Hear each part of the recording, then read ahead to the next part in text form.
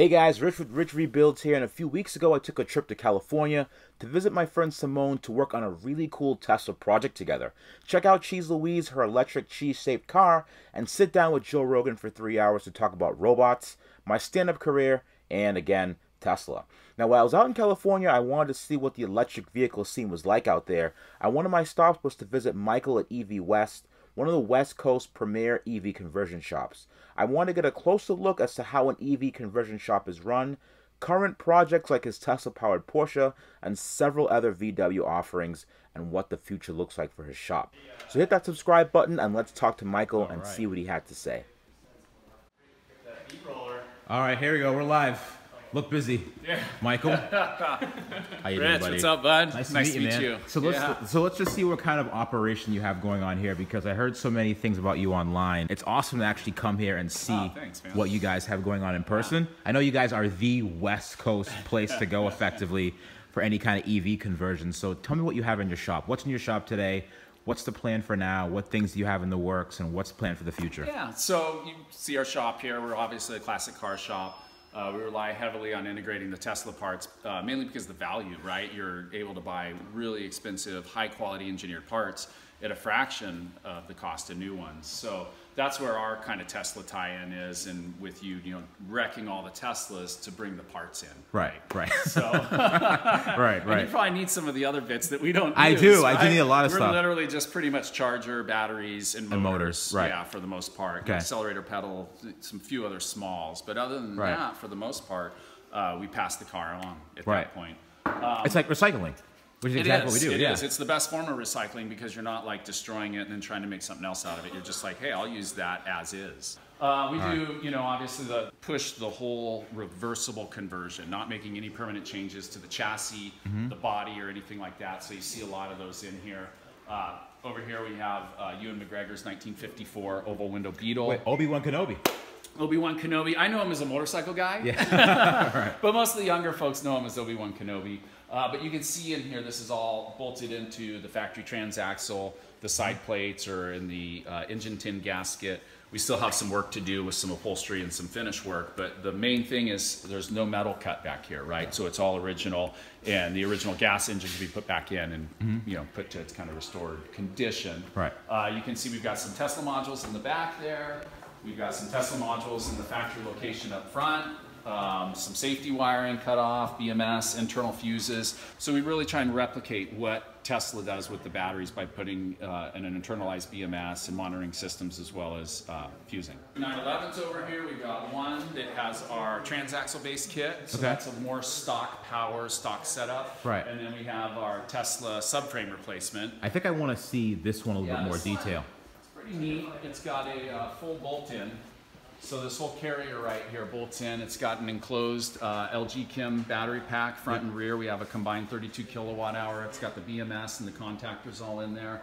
And then the drive unit sits in here with our, you know, all the replaceable parts and the pump parts and the mounting architecture. We have the 930 CV flanges, so they can bolt right in. So you could just kind of unbolt this whole thing right out of the car if you need to. We put it, in fact, you can kind of see the marks here from the table. We'll put it on the table, roll the table in, and drop the lift on it. Right. And installation time of the actual hardware is only about 5 minutes. When we're done with this kit, this is going to be the weekend kit. Right. You know, you're going to have a box up front, you're going to run some cables to the back and some signal wires. Right. And you and a friend should be able to convert a 911 in the weekend. I'm going to put that to the test. And it's Tesla power too, right? So like, because the thing that we keep getting from our Porsche friends is they keep getting beat in stoplight to stoplight races by Teslas. Right. So yeah, we have the battery box in the rear for the LG Chem, and then we also have the rear subframe for the Tesla drive unit. So you also sell a box up front? Yeah, we have a box up front. We can show you. We'll bring this car down. It looks like the rain's let up. So weird. Awesome. Richie brought us rain. I know. I did the rain dance before I got here. Right? All right. So yeah, that, and then, you know, again, it's a lot of the little small stuff, the little coolant port adapter and the Heim on the side, and a lot of the little things that it takes to kind of take a factory mounting system that Tesla uses and make it a little bit more small and compact to fit in more applications. Gotcha. And then what's the deal with this one right here? This is not Tesla this is power, this is not Tesla. This is a Reinhardt controller on top of a this has an EV West motor in it. We were kind of manufacturing our own motors for a little bit. Yeah. We're not really doing that anymore because we've just decided it's better for us to focus on the engineering and the whole kind of solution, and we've got some really good motor manufacturers as our partners. And so this was just kind of like a test bed. It was done as an internal project, and now it seems like pretty much everybody that has a Porsche wants more power, and so we're almost exclusively going because those cars are underpowered from the start. Right, yeah, right. This system, as is, parts-wise, is about $20,000, and a fully furnished Tesla system is about 23-ish, 24-ish. Right. So there's not that much of a difference, especially when this peaks at about 100 kilowatt and this peaks at about 400 kilowatt. So it's you know, bang for the buck. It's tough to sell a system like this. This is a car that I built for myself, and then proceeded to sell. Oh, this one? Yeah, when a good offer came around. So kind of just got some polished stuff on it, but there's a vanity plate that covers all this stuff.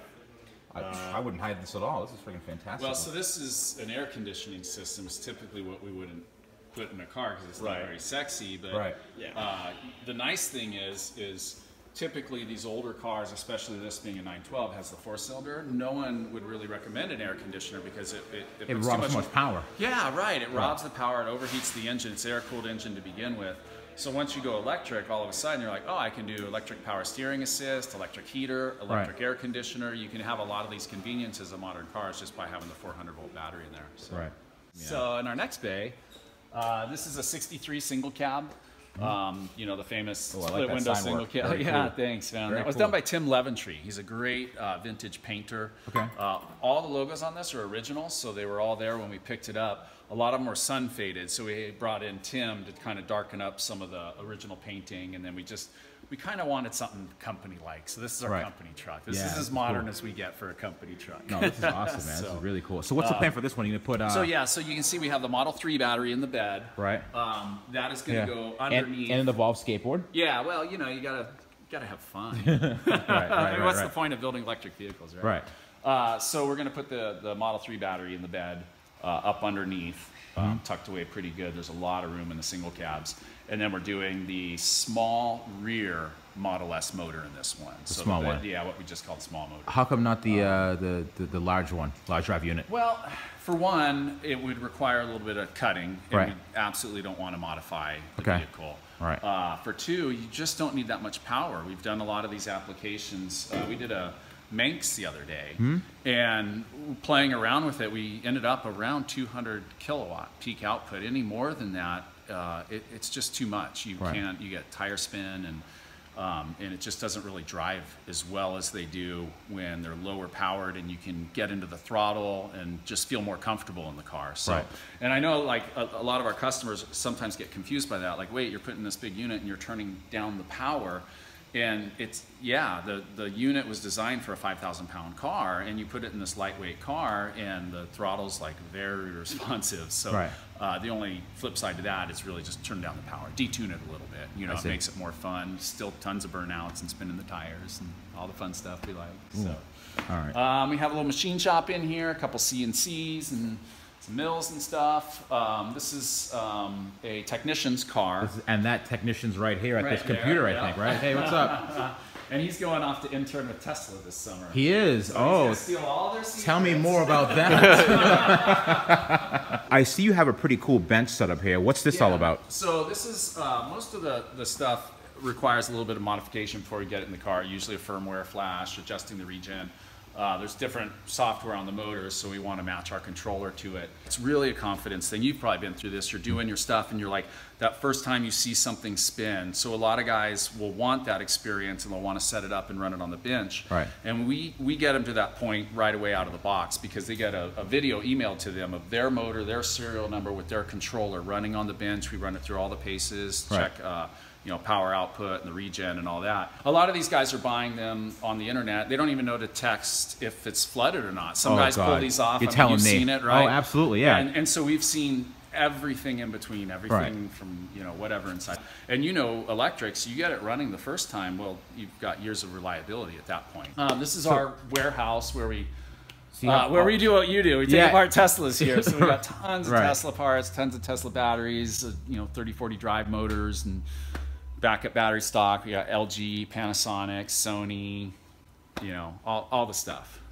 Come on in. Come on in. Come on in. Hang out. All right, so what do we have here? This seems to be like the Volkswagen Audi. Yeah. So this is a 53 Baja Bug. Excuse the dust, by the way. We're kind of expanding, so we've been doing some work over here. Right. This is a personal car. I actually converted this with my dad. Oh, you did? This is, I think, like my 4th or 5th personal conversion for myself, you know. I mean, you got to do this for yourself, right? There's guys out there that, you know, want to do a conversion shop, and they're so focused on a customer car. But, you know, they really want to see, what do you want to do? What would you do? And so I've always loved Baja Bugs, and so we put a twin motor in this because we wanted something super fast. And this thing just, it hauls the groceries pretty good. So let me check we have a twin HPDS AC50 system back here. And again, it's pretty dusty, but that's the way it should be. Yeah, no kidding. If it was too clean, there'd be an issue. Right.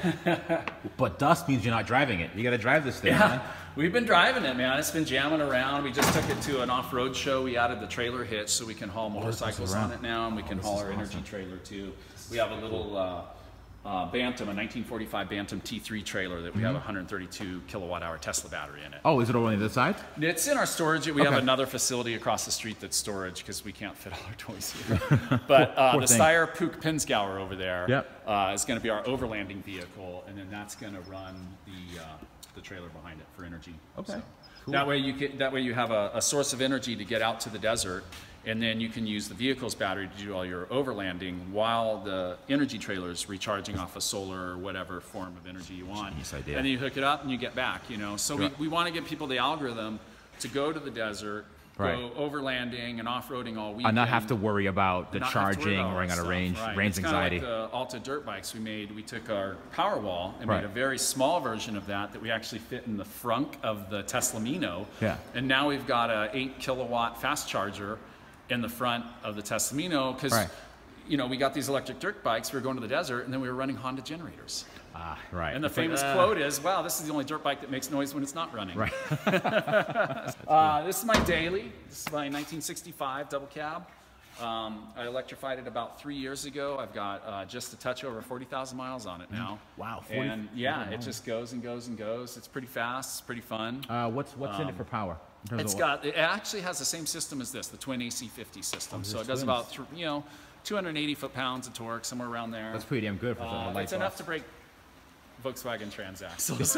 I think it's on its third right now. Then again, anything really is. So, but the 63 single cab, that's our in-house test bed for our bolt-in Tesla system for the split windows, right? Because everybody loves the split window, and we wanted something where we could take the Tesla power and easily bolt it in, but still use the small battery, because at the end of the day, you don't want to be going fast in these. We want to build quick vehicles, but not necessarily fast. So, I see.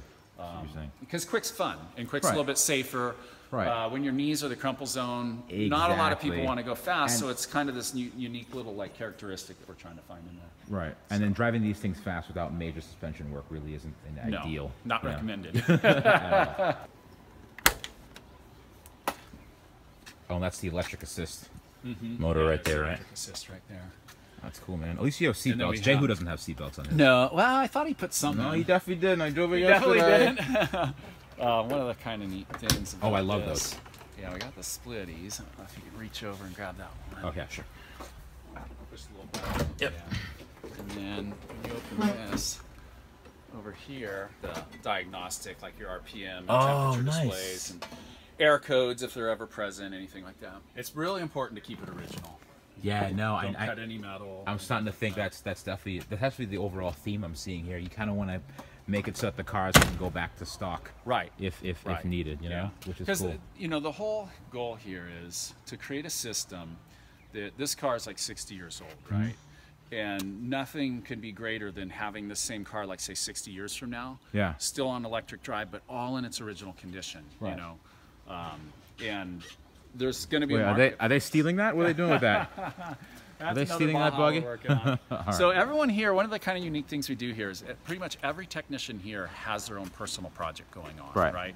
You want people that are enthusiasts and have their own projects, because that's how you get your own ideas for stuff. And most of the learning we're doing on our own cars, right? Because no one's really an expert or a professional in this field, because the conversion equipment with the lithium batteries have only been around for like 4 or 5 years now. And so everyone's new, and the best way to learn is to experiment. And it's not cool to experiment on customer cars. No, definitely not. So we do definitely it. So we keep, there's probably 10 cars around the facility here, maybe a few more than 10, right? That are all company owned. That we're just doing, it's kind of like our little smart wheelie car and all those little fun little projects. It's nice that we have platforms to experiment on. Oh, awesome. Hey everyone, hope you enjoyed that episode. Michael was a cool, down-to-earth guy, and I enjoyed learning more about his operations. Let me know what you guys think in the comment section below, and hit that subscribe button, because later this week, hopefully we can take a ride in his Tesla-swapped BMW M3. Stay tuned.